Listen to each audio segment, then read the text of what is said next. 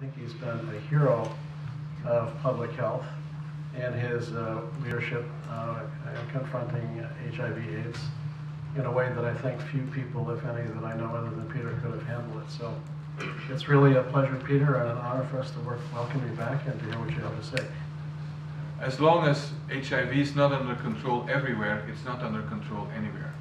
Well, it's the first time that we're seeing some progress that's measurable, less people dying, less people becoming infected. But AIDS is not over. And it's far too early to cry victory.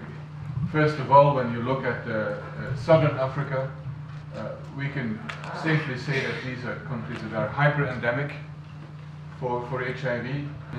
And in some parts of the continent, around Central Africa, we see a major increase in new infections. We see also new epidemics emerging.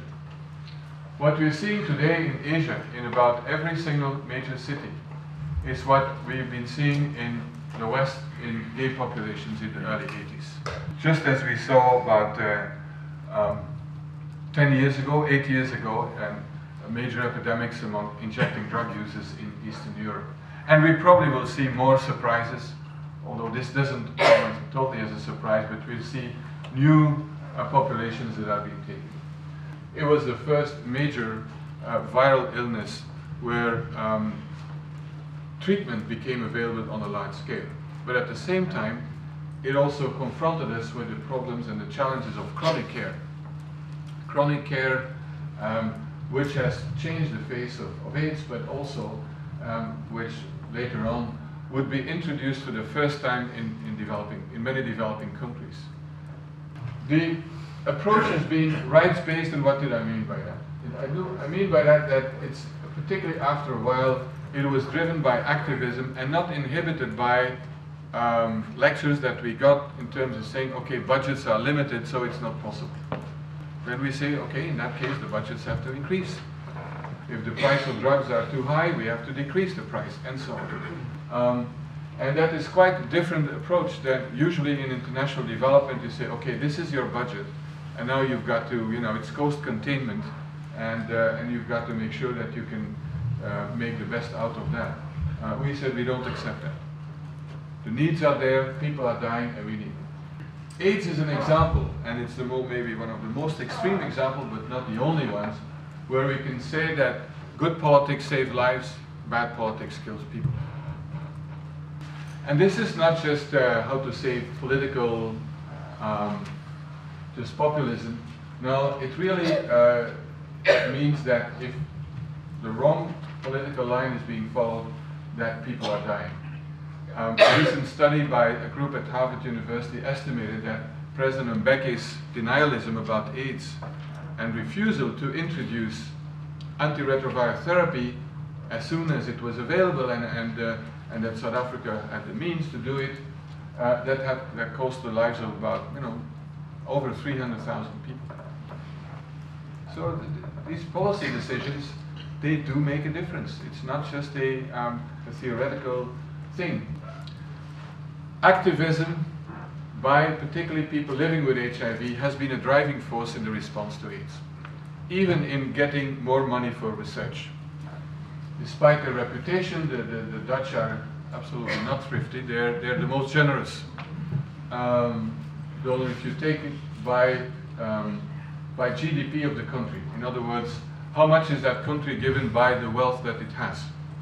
And the Netherlands comes out of number one when it comes to AIDS, followed by Sweden, Ireland, UK, and then the US is like in the 5th position. Money alone is not enough.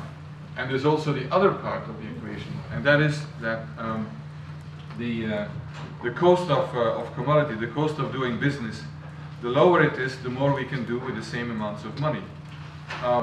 This is where I think UNAIDS really made an enormous difference.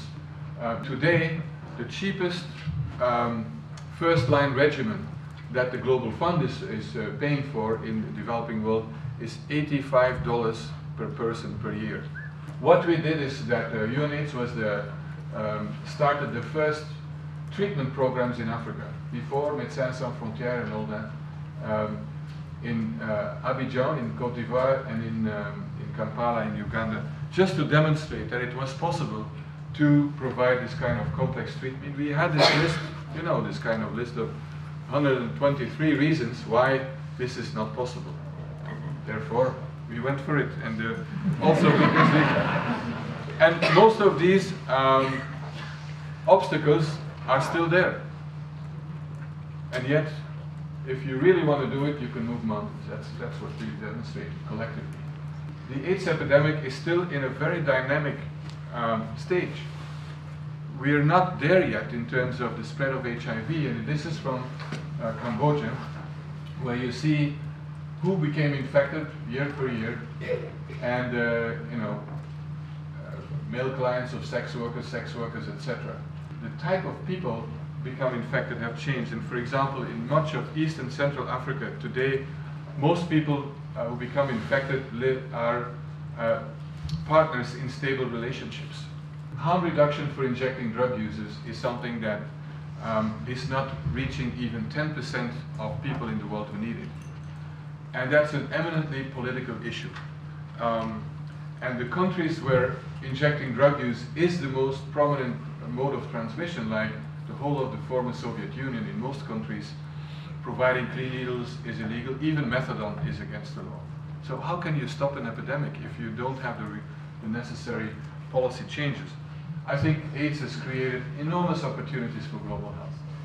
So increased funding, collateral benefits, as I said, a culture of accountability, tiered pricing of medicines, so it was an absolute breakthrough, it didn't exist before, engagement of non-medical sectors, breakthrough research on health, and a major interest by young people. I'm so impressed how many students and young people really want to learn and do global health. And that's for me perhaps the most encouraging sign of all. What I feel strongly about myself is that when we make policy, we have to walk on two legs. One leg has to be science, and the other one has to be justice, equity, and so on. And we don't need evidence for saying we need, equality between men and women. We need, we need equity in access and so on. That is a value, and that's justice. Secondly, another basis is nothing for the people without the people. The time is gone that we could sit in a room in Geneva and WHO and say this is what has to happen, and then we'll shovel that through the throat of the countries, because it doesn't work. It's as simple as that. Thirdly, I think, as I mentioned before, multidisciplinarity is going to be the hallmark of tackling problems in the 21st century. The problem is that education is not based on that. Nobody was trained like that. I wasn't. And we need to develop a new culture of that, of multidisciplinarity, and even how to talk to each other.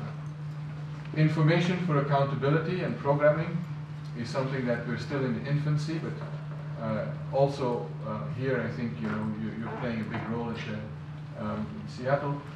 And thinking long term.